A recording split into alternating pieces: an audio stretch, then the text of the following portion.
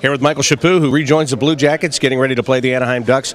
First of all, for you, how excited are you to be in this room knowing you're going to play?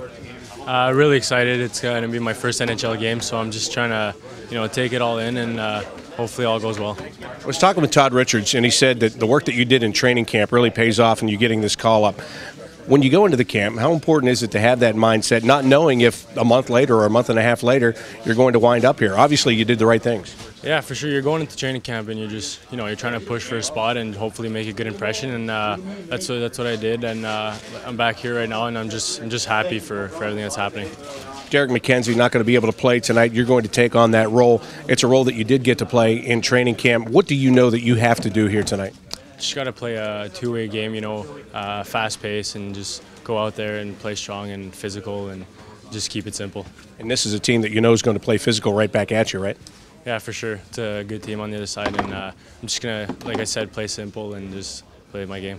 In the meantime, since between training camp and you coming back here, you've been in Springfield. You guys have been playing well once again. What's been the secret? Just working hard, north-south game, sticking to our systems, because that's what's been working for us. And the guys are working hard down there, and we're just, we're finding a way to win games. Have you thought about what that first shift's going to be like tonight when you climb over the boards?